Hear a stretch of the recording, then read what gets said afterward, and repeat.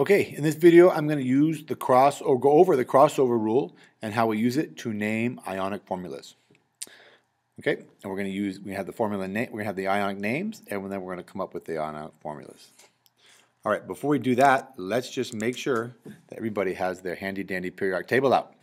You need to have your periodic table out, and you need to have the charges written on your periodic table, or you don't need to, but you need to be able to know that group 1 forms +1, group 2 forms +2, group 3 for the metals forms +3 charges, and then we have -1, -2, and -3 for the groups 15, 16, and 17.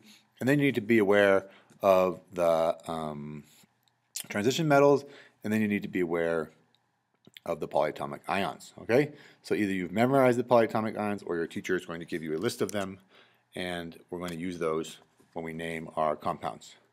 All right, I'm going to do this all over Keynote, and this is the way I recommend you do this. Okay, we have beryllium fluoride. I'm going to look on the periodic table and write down the charge on each of those. Beryllium is a +2. Beryllium is a group 2 element. I look on my periodic table, it's +2. Fluoride is group 17. It is a -1 charge. All right, now we write those down. Please just write them down. And then the next thing I do is I just write down the symbols for the elements. So I write down the symbol for beryllium. I maybe leave a little space, and then I write down the symbol for fluorine. Okay? And so I have my BEF. That's my basic kind of structure, what I'm going to start with. And then I'm going to cross over. I'm going to apply the crossover rule. I'm going to take the 2 from the beryllium, and I'm going to put it onto the fluorine.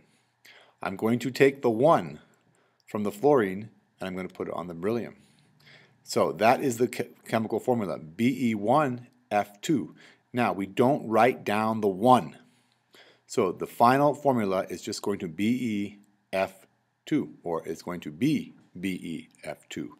All right, that is the formula. That is the crossover rule. Write down the charges, cross them over, and write down the final formula. Now, let's just confirm that that actually works. We have 1 Be, 1 beryllium, and 2 fluorines. The overall charge on this ionic unit must be 0. So let's just check. 1 Be, that's a +2, and 2 fluorines, each of which is a -1. If we add all the charges up, we get +2 plus 2 -1s, and that equals 0. Okay? That is the way that that works. Let's do another one. This one, sodium nitrate, you can see that it has a polyatomic ion. But we're going to do the same thing. Sodium is +1. Remember or look up, nitrate is -1. I'm going to write down the symbols for sodium and nitrate. It's NaNO3. Now this one is pretty easy. Both the sodium is +1 and the nitrate is -1. So they both have 1s in them. Therefore, I know that the formula is just going to be 1 to 1. Even if this was 2 and 2, or +3 and -3, or +4 and -4, then we know that this formula is going to reduce to its lowest ratio, which is 1 to 1. So we just write down sodium and nitrate. Okay, that one's pretty easy. Okay, one more. Chromium 2 phosphate.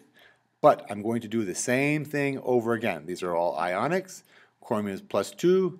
Phosphate is -3. I'm going to write down the chemical symbols, the element symbols for chromium and for phosphate, and I'm going to apply the crossover rule.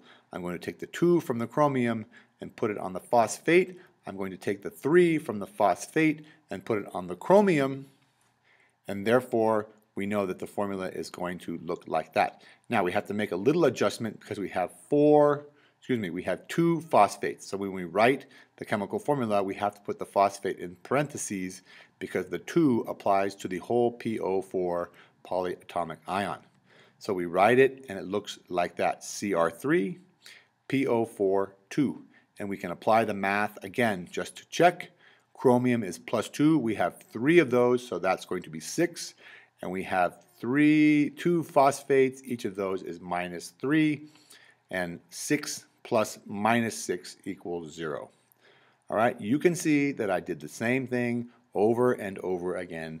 And I would do that. Write down the charges, cross them over, write down the charges, write down the element symbols or the polyatomic symbols, and then cross them over. Thank you.